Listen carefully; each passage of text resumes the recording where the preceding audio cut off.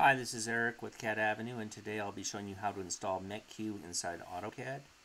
First thing, you'll want to close out AutoCAD, so make sure it's not running anymore.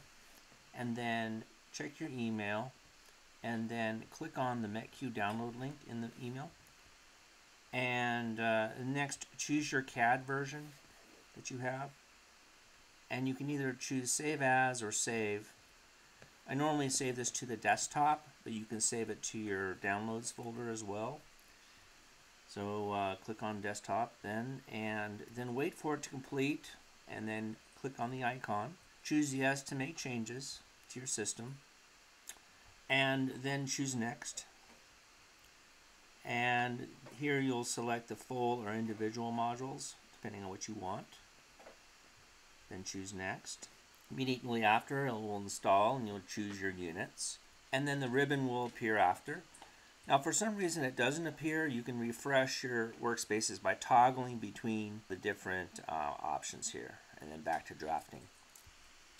Sometimes the menus don't appear, and so the way to get around that is to type MENULOAD, and you can unload the Mech-Q menu and then load it back in again.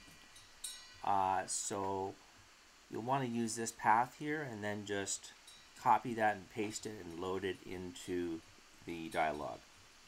See the path below this video. Now to check your paths, type OP for options, and you will notice that there's a path here. This needs to be in there for Mech-Q. If it's not, we need to add it. And we do so by doing the add and then browse, and then browsing to your C drive or your local C disk, choosing program files, and then from there going to Mech-Q and then AutoCAD, and then clicking OK and apply, and that will add it into your path list. If you're still having issues, there's another utility called MQDIAG, which is for diagnostics. You can choose between these two buttons to see if you can fix the installation. And then if you need additional help, you can always call me directly, 888-271-7121, or email me at info@cadavenue.com. Thanks. Bye.